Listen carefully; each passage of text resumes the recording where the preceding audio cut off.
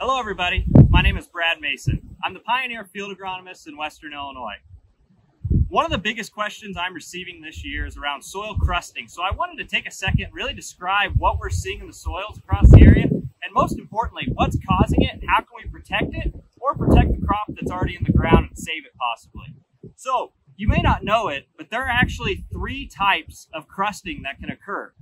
There's chemical, which happens in arid and semi-arid areas where we have a high deposit of salt on the soil that encrusts it.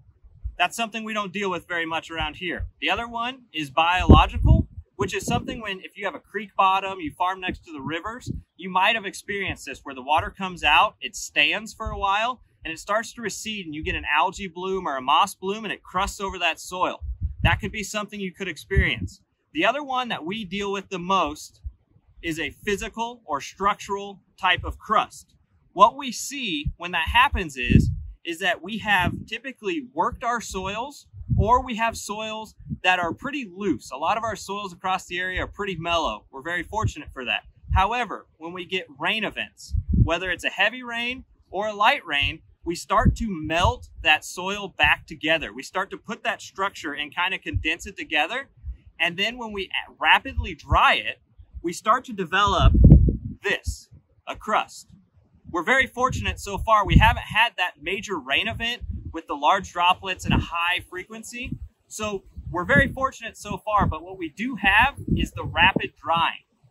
So as you watch that, we need to make sure you're out here looking at your fields to see how thick this crust is. You can see in this field, it is just developing. It's not very hard. I can very easily crumble it. That is good because as I started to dig around, I have a corn crop that's not too far from popping up. It's supposed to be 90 the next couple days. I expect to see this stuff come right through this crust.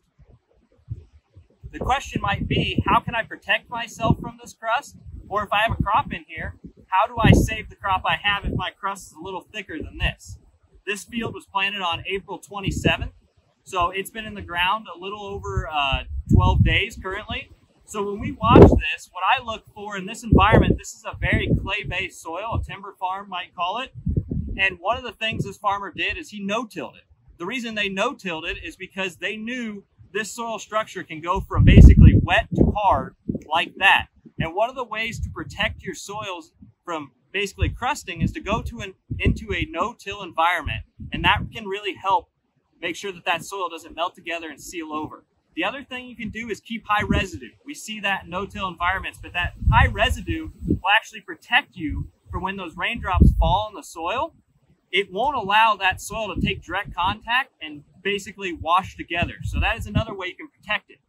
We all know the easiest way to protect the crop that's in the ground, and that's a rotary hoe. Nobody likes to do it, and I'm not a big fan of them either, but sometimes it is necessary.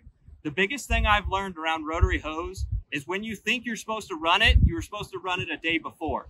Because a lot of times that crust can get so hard so quick, we miss our opportunities.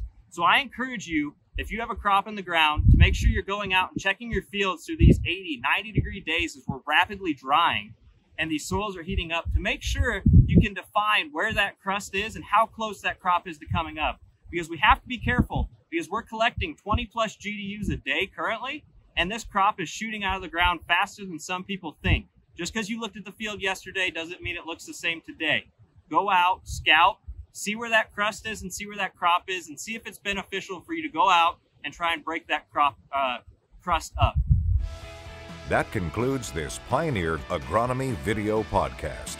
Visit our page on pioneer.com and follow us on Twitter and Facebook for more agronomy insights.